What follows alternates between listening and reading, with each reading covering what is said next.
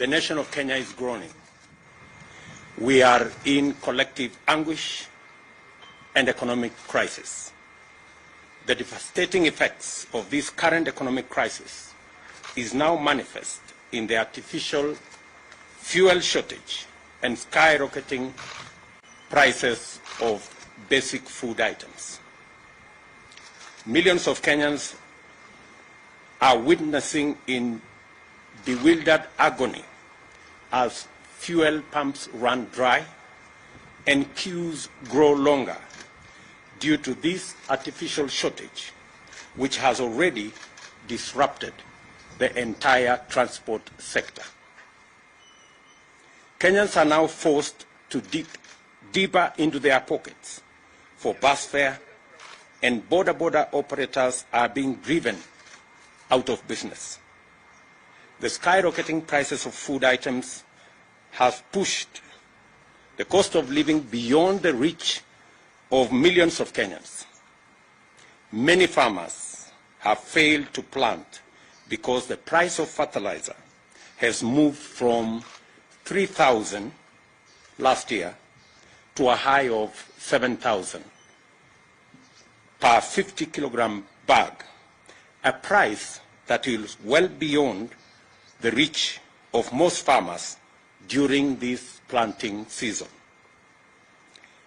It thus therefore means that this year's harvest will be dismal, further compounding the problem of food security in our country.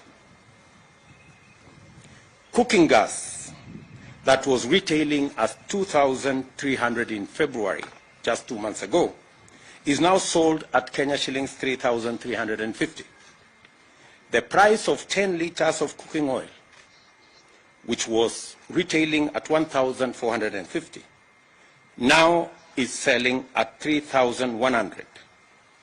And as already stated, fuel shot up from Kenya shillings 135 per liter of petrol to between 150 shillings and 205 in some parts of our country.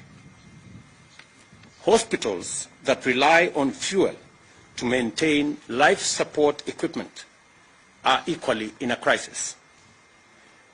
The government of Kenya knows that millions of households cannot cope with these prices.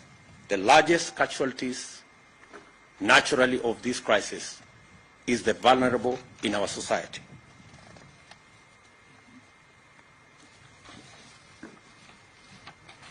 In the midst of the people's loud cries of agony, the silence of concerned government ministries is deafening, and their inaction is snowballing into a national catastrophe. Kenyans are calling on the National Treasury and the Ministries of Energy, Petroleum and Agriculture to address, among other issues, the following.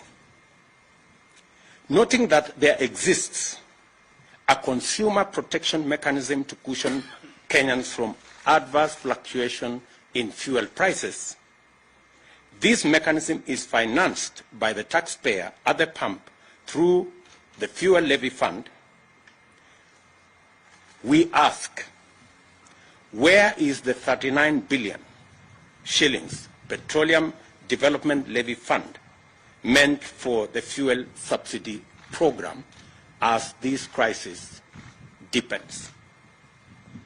The Auditor General has already raised questions on the irregular and illegal diversion of these consumer protection funds to state agencies and unnamed private entities. She has also decried abuse on the petroleum import system in favor of some preferred and politically connected oil marketers deliberately depriving Kenyans of the subsidy mechanism. Can the Treasury also confirm or deny that the diversion of funds has been used in debt servicing and infrastructure development without the approval of the National Assembly?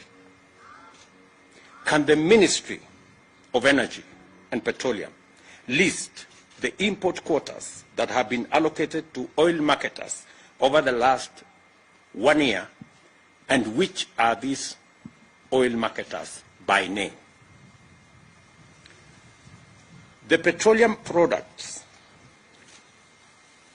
that is Tax and Levies Amendment Bill of 2021, whose passage has been frustrated in Parliament, should be processed, and all the roadblocks and back and forth between the different departments of government be removed, so that this bill can be passed as a matter of national emergency. For the record, this bill seeks to reduce the huge levies on petroleum products. That is the reason why our prices in Kenya are beyond the international prices, including prices in our neighboring countries. Why, we dare ask, hasn't there been any subsidy allocation in the budget in the last 3 years, including in last week's supplementary estimates, where our Kenya Kwanza MPs tried to provide for allocation for the subsidy program on fertilizer, but it was frustrated. Only for the Ministry of Agriculture to engage in the current PR stunts late in the day to pretend to provide subsidized fertilizer. We understand that the ministry is all over the place trying to launch some subsidized fertilizer program. This is not only ridiculous, but absurd. How do you, for example, make a farmer who requires 1,000 bags of fertilizer to queue for 5-6 hours, only for him to be or her to be told that you can only get 10 bags in a very widely publicized launch? I mean, if you're going to give 10 bags of fertilizer, please avoid the unnecessary launch. The high fuel prices are unprecedented and are not due to ordinary market responses to global crude oil price dynamics. Our problem is cruder and more local. This is the result of collusion between monopolistic cartels and economic saboteurs on one hand, and oblivious, reckless, insensitive, and incompetent public officials on the other. Insatiable greed and corruption is driving us over the cliff. The current state of affairs is a clear manifestation of the vestiges of the conflict of interest and state capture that is now pervasive in all sectors of our economy. Kenyans, in their entirety, want an end to the issue of conflict of interest and state capture.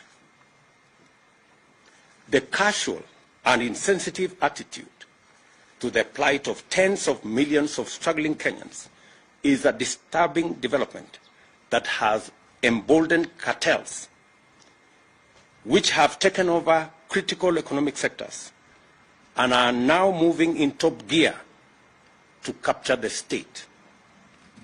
That is why the benefits, powers, advantages, privileges, and other interests of these barons and cartels take priority over the plight of 50 million Kenyans. This is also why, in the midst of this distressing crisis, the loudest messages from public officials, including ministers, are centered around BBI reggae and Azimio jingle bells and whistles. These turn deafness, greed, and callous indifference must stop. We therefore call on the National Treasury to account for all diversions of funds out of Petroleum Development Fund and to restore the fuel subsidy mechanism without delay. The Treasury must rise to its constitutional accountability and live up to the Public Finance Management Act. Failure to do the right thing will convert the National Treasury into a cog in state capture and corruption that will destroy our country. We demand that public officials responsible listen to the agonized cries of millions of suffering Kenyans and abandon their exclusive and destructive subservience to cartels and barons of state capture and do something about the rapidly deepening economic crisis. This is a statement by Kenya Kwanza. I will take one or two questions just to clarify the statement that we have made.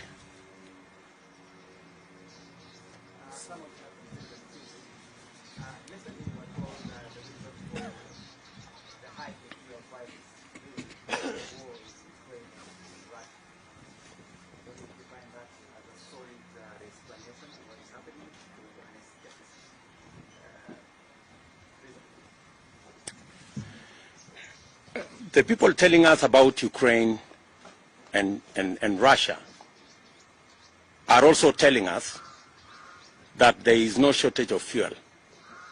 They are also trying to blame oil marketers. So they are even conflicted in the reasons why we have an artificial crisis in the country. From their own statement, they are not sure of what to say. Is it because of the war in Ukraine, or is it because of the crisis with our oil marketers? Which is which? And that goes to tell you that this crisis is orchestrated, and it is as a result of the cartels and barons who have taken over, using conflict of interest and state capture in our economy.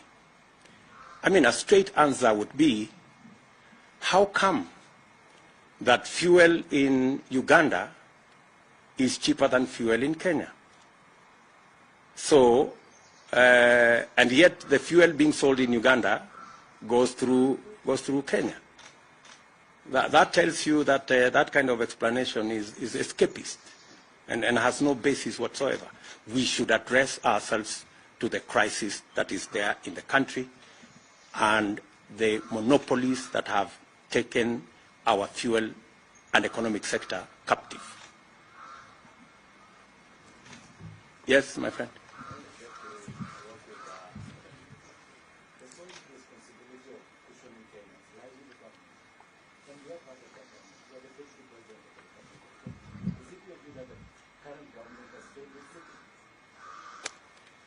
Kiru, Yanet, you don't live in Kenya.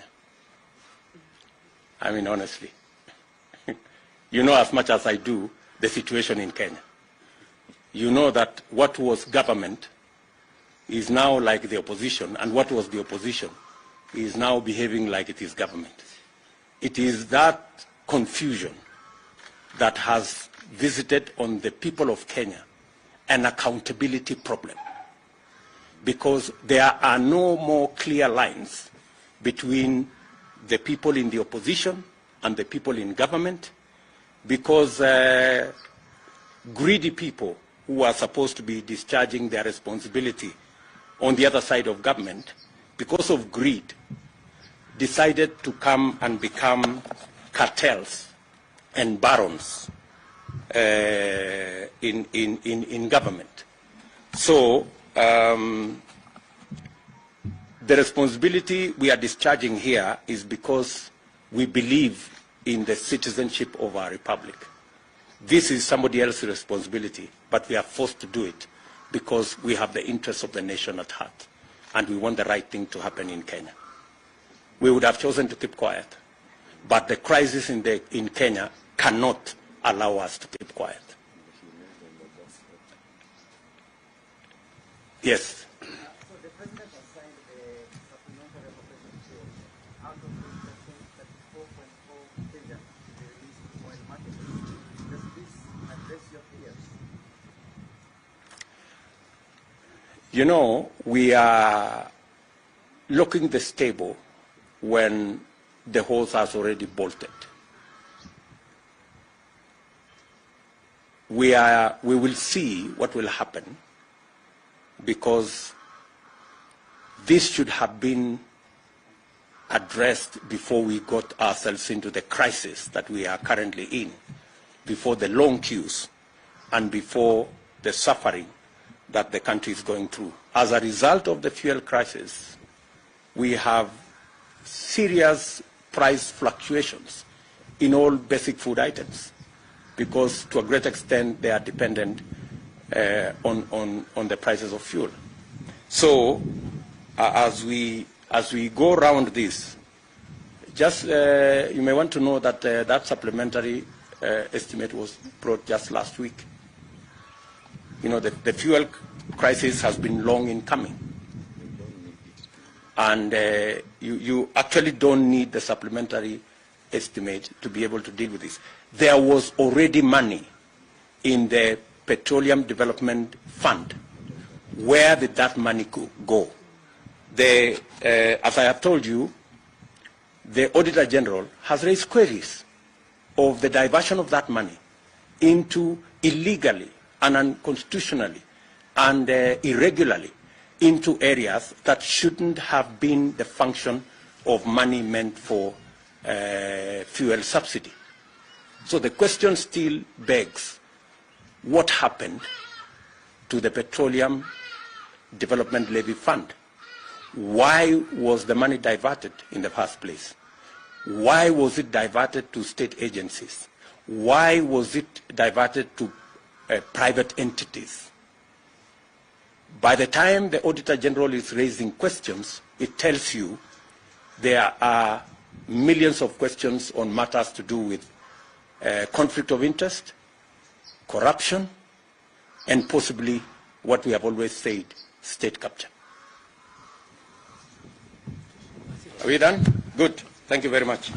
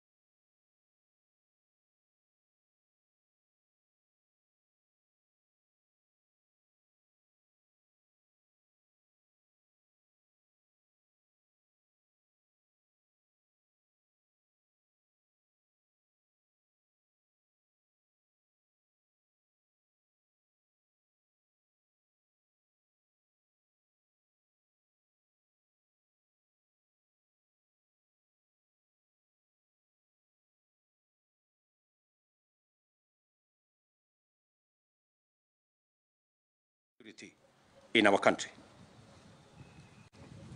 Cooking gas that was retailing at 2,300 in February, just 2 months ago, is now sold at Kenya shillings 3,350. The price of 10 liters of cooking oil, which was retailing at 1,450, now is selling at 3,100.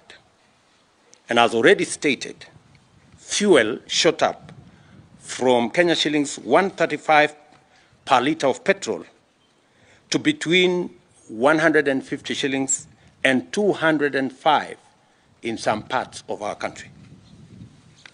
Hospitals that rely on fuel to maintain life support equipment are equally in a crisis. The government of Kenya knows that millions of households cannot cope with these prices. The largest casualties, naturally, of this crisis is the vulnerable in our society.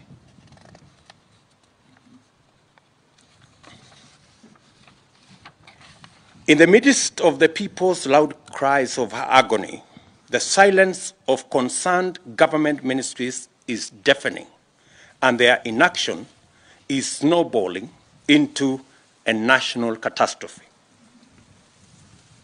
Kenyans are calling on the National Treasury and the Ministries of Energy, Petroleum and Agriculture to address, among other issues, the following. Noting that there exists a consumer protection mechanism to cushion Kenyans from adverse fluctuation in fuel prices, this mechanism is financed by the taxpayer at the pump through the Fuel Levy Fund. We ask, where is the 39 billion shillings Petroleum Development Levy Fund meant for the fuel subsidy program as this crisis deepens? The Auditor General has already raised questions on the irregular and illegal diversion of these consumer protection funds to state agencies and unnamed private entities. She has also decried abuse on the petroleum import system in favor of some preferred and politically connected oil marketers deliberately depriving Kenyans of the subsidy mechanism. Can the Treasury also confirm or deny that the diversion of funds has been used in debt servicing and infrastructure development without the approval of the National Assembly? Can the Ministry of Energy and Petroleum list the import quotas that have been allocated to oil marketers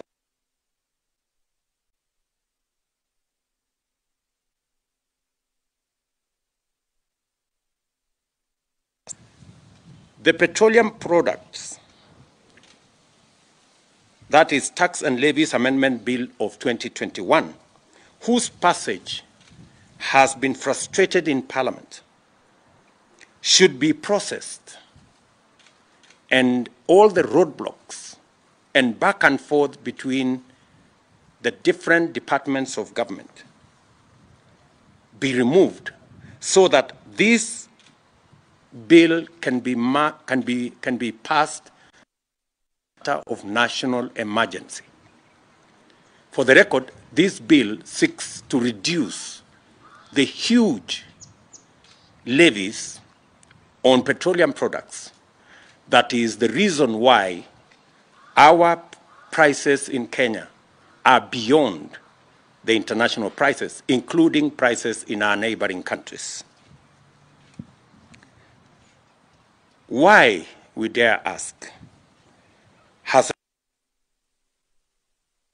a budget in the last 3 years, including in last week's supplementary estimates, where our Kenya Kwanza MPs tried to provide for allocation for the subsidy program on fertilizer, but it was frustrated. Only for the Ministry of Agriculture to engage in the current PR stunts late in the day to pretend to provide subsidized fertilizer. We understand that the ministry is all over the place trying to launch some subsidized fertilizer program. This is not only ridiculous, but absurd. How do you, for example, make a farmer who requires 1,000 bags of fertilizer to queue for 5-6 hours only for him to be or her to be told that you can only get 10 bags in a very widely publicized launch. I mean, if you're going to give 10 bags of fertilizer, please avoid the unnecessary launch. The high fuel prices are unprecedented and are not due to ordinary market responses to global crude oil price dynamics. Our problem is cruder and more local. This is the result of collusion between monopolistic cartels and economic saboteurs on one hand, and oblivious, reckless, insensitive, and incompetent public officials on the other. Insatiable greed and corruption is driving us over the cliff. The current state of affairs is a clear manifestation of the vestiges of the conflict of interest and state capture that is now pervasive in all sectors of our economy. Kenyans, in their entirety, want an end to the issue of conflict of interest and state capture. The casual and insensitive attitude to the plight of tens of millions of struggling Kenyans is a disturbing development that has emboldened cartels, which have taken over critical economic sectors and are now moving in top gear to capture the state. That is why the benefits, powers, advantages, privileges, and other interests of these barons and cartels take priority over the plight of 50 million Kenyans. This is also why, in the midst of this distressing crisis, the loudest messages from public officials, including ministers, are centered around BBI reggae and Azimio jingle bells and whistles. These turn deafness, greed, and callous indifference must stop. We therefore call on the National Treasury to account for all diversions of funds out of Petroleum Development Fund and to restore the fuel subsidy mechanism without delay. The Treasury must rise to its constitutional accountability and live up to the Public Finance Management Act. Failure to do the right thing will convert the National Treasury into a cog in state capture and corruption that will destroy our country. We demand that public officials responsible listen to the agonized cries of millions of suffering Kenyans and abandon their exclusive and destructive subservience to cartels and barons of state capture and do something about the rapidly deepening economic crisis. This is a statement by Kenya Kwanza. I will take one or two questions just to clarify the statement that we have made.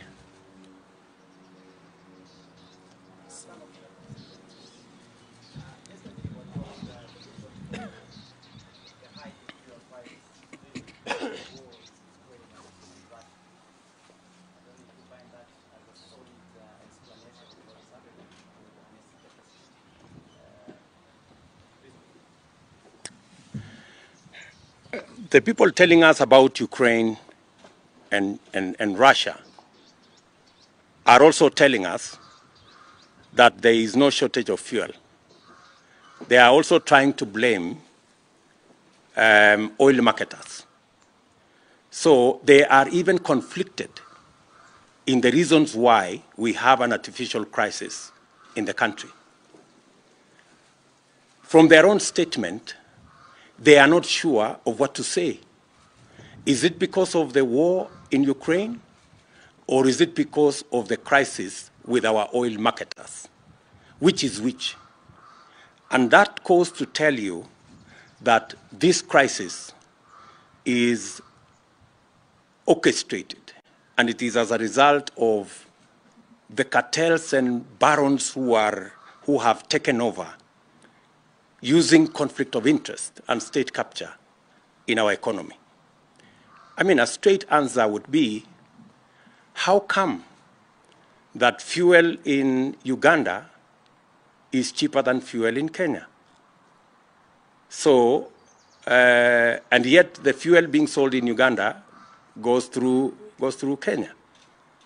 That tells you that that kind of explanation is escapist and has no basis whatsoever.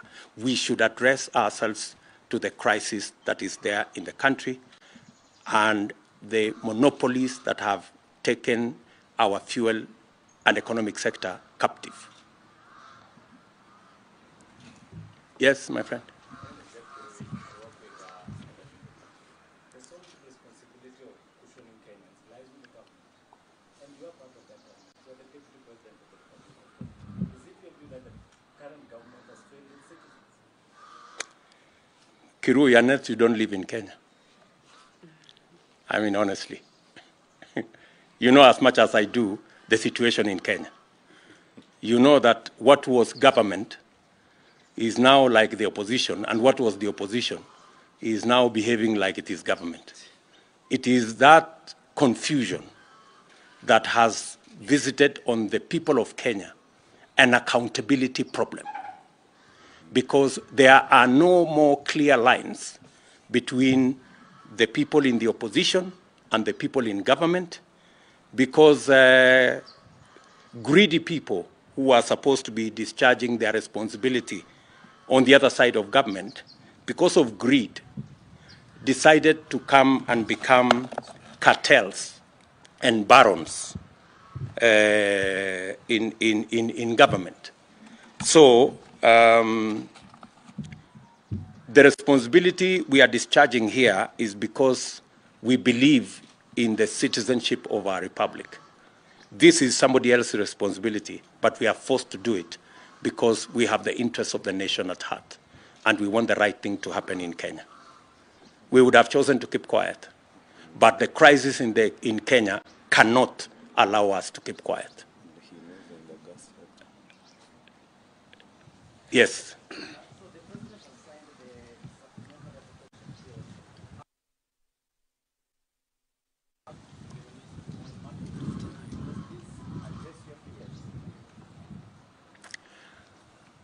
You know, we are locking the stable when the horse has already bolted.